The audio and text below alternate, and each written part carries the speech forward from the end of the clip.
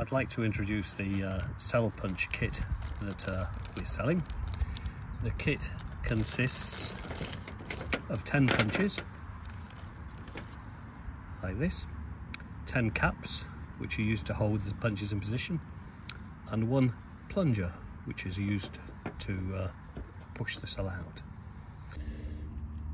Each cell punch is made of stainless steel with a black plastic cap.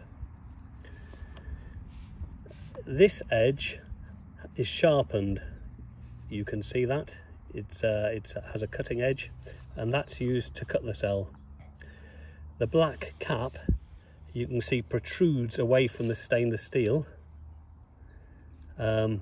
which provides some barrier for temperature, and the cell, you will see, is eventually pushed through into the plastic.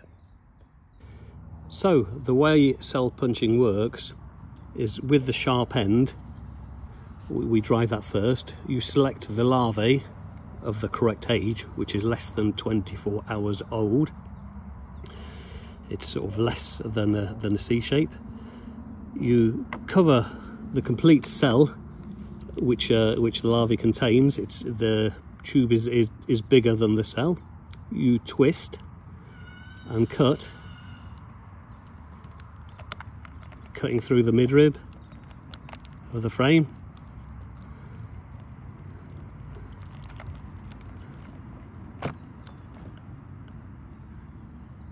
So the cell is now contained in here with the larvae at this end. You take the plunger and you push the cell through. The cell will come out. So now the larvae is contained at around, well, about 1/4 inch, 6 millimeters inside the cell, and we can suspend that in the frame. So this is your punch with the larvae contained about 1/4 inch, 6 millimeters inside it. You then take it and put it inside the frame.